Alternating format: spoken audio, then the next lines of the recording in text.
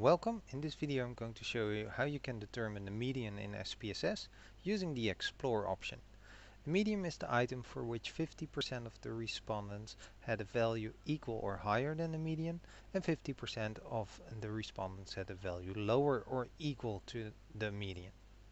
To obtain the median in SPSS, click in the menu bar on Analyze, then Descriptive Statistics and click Explore. Select the variable or variables for which you want to calculate a median. Make sure that under Statistics the Descriptives option is selected, and if you want to see the plots and the statistics, leave Display at both, or make sure at least to show the statistics.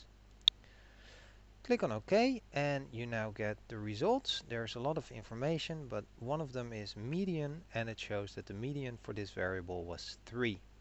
To understand what the 3 actually means, you'll have to go back to the data file, go to the variable view, go to the variable that you were interested in, and at the values look at what the value was assigned to. In this case 3 was assigned to not too scientific. And that's it.